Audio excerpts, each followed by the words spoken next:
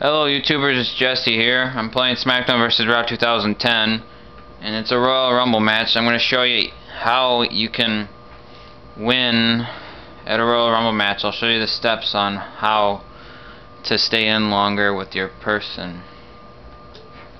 Okay, first thing that you want to do is make sure you guys try staying away as much as possible from other people. Just run around and do running moves towards them and do less grips as possible in this match, because it'll just give you a greater chance of getting tossed over the ropes, because they could reject one of your moves and toss you over the ropes and get like double teamed and then taken out of the match.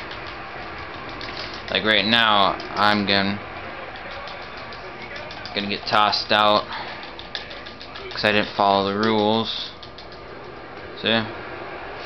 Well, if you do it the way that I said, you probably will last longer. So remember to pre-order for the new Smackdown vs. Raw 2011. I heard it's supposed to be way better than this one. There's supposed to be at least 70 plus wrestlers on it, and it's just supposed to be way better than this one.